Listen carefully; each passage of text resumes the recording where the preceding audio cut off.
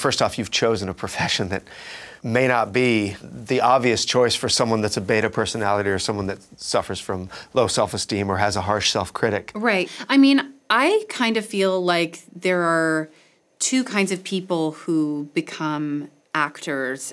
There's the kid who was in the center of the playground being the best, most inherently themselves version of themselves and, you know, so comfortable and loud and confident. And then there was the kid on the side of the playground, like, with the bugs, taking notes on human behavior. And then, like, one day, like, presenting their notes. Like, I feel like I definitely was the latter kind of kid, kind of like the sidekick who was, like, saying things out of the corner of their mouths, being like, this is what I observed today. And then the jock overhearing it and being like, this is what I observed, like, saying it louder. Right. And getting the laugh. And I kind of feel like a lot of being an actress especially is, like, even if you're the latter kind of kid, you have to pretend you're the former. Like, when I'm working, I do feel like you can, like, swim in the kind of beta-ness of it and be creative and dark and then in outside of working, it's like, what's your morning routine? And making duck lips and stuff and all this stuff where inside my everything in me is like, oh my God.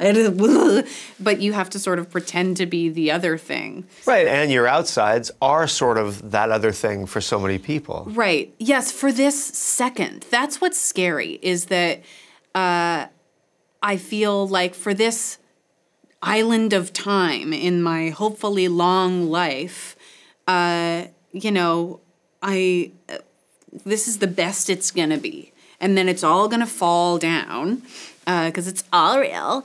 But I wanna keep acting and keep doing things, so I can't listen to the business when it tells me, like, the things we wanna hear and see from you are the things that are going to expire. So I have to, I feel like it's my job to sort of Trojan horse it into people's brains, like, hey, maybe I got this job because my tits are in my chin and I've got, like, Kardashian war paint and, like, a tailored outfit within an inch of my life. And now I'm like, and here are the 3 weird ideas that I planned alone in my room. Like, thanks for inviting me for this stuff, but I'm also weird. And, like, when my face falls and my tits are in my shoes, like, can you keep hiring me for the weird part? Because I want to do this until I'm 85.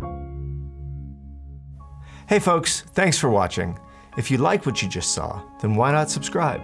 Click right here for lots more off camera. And if you want to see the hour-long version of these conversations, I'm going to give you the secret link. Here it is, offcamera.com. Check it out.